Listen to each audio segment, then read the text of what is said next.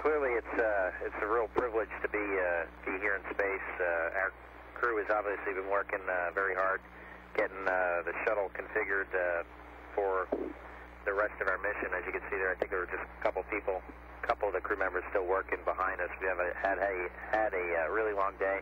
Everything's going well, and I'll turn the mic over to Barb for a few comments. Thanks, Scott. Hey, it's great being up here.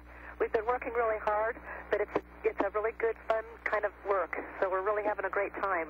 And we're very much looking forward to docking with the International Space Station tomorrow and joining in with our crewmates, Clay, Oleg, and Fyodor.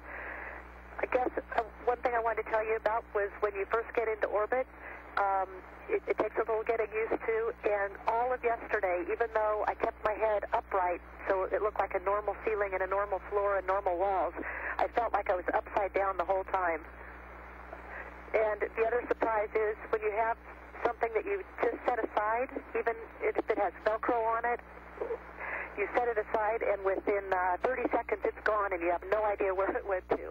So we've got a lot of fun challenges up here, and we'll be playing some treasure hunts.